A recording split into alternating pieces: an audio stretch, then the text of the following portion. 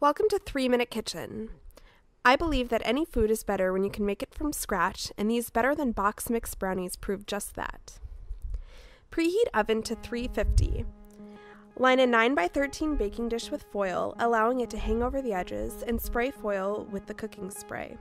In a small pot, completely melt the butter over medium-low heat.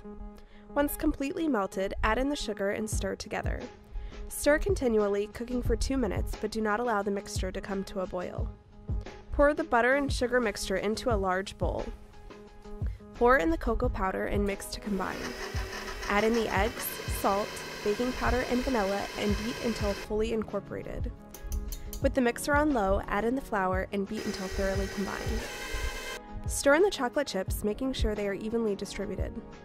Pour the batter into the prepared pan and bake for approximately 35 minutes or until a toothpick comes out almost clean. Allow the brownies to cool and then lift them out of the pan using the foil overhang. Carefully peel back the edges of the foil and cut into squares. These brownies are rich and they go along great with a big glass of cold milk. Be sure to subscribe to our blog so you're the first to see when we release a new post.